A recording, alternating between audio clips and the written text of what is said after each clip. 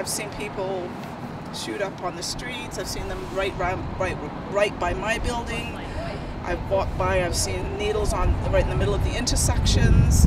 I've seen people doing weird things that are uncontrollable, so I'm forced to take a really wide berth. And I'm grateful that I'm actually coming to see it rather than it happening behind me.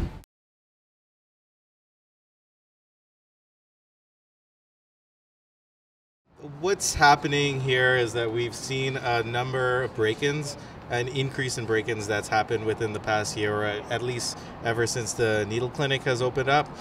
Just a few minutes ago, my friend and I, we just chased a person who was trying to break in.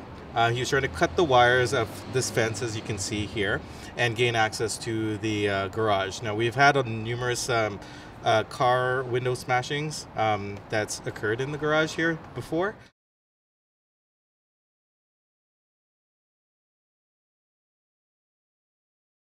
I love the park.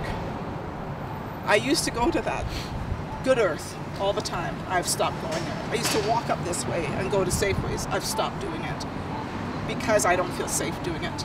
The chairperson for the board of directors, they spoke to a couple of the restaurants, and a lot of them are closing, in fact, because of the high increase in crime in the area. I didn't move into this neighborhood to have to live with that. I don't think any neighborhood should have to live with that. I don't think that sending their clients into the streets with the paraphernalia so that they can do the drugs in the streets is what that should be about. I think that they should be safe consumption on the site, period. I'd like to see a higher police presence, and maybe council can address the issue of what's happening, because there is a high correlation with having the needle clinic open to the number of break-ins and increase in crime rates within the area.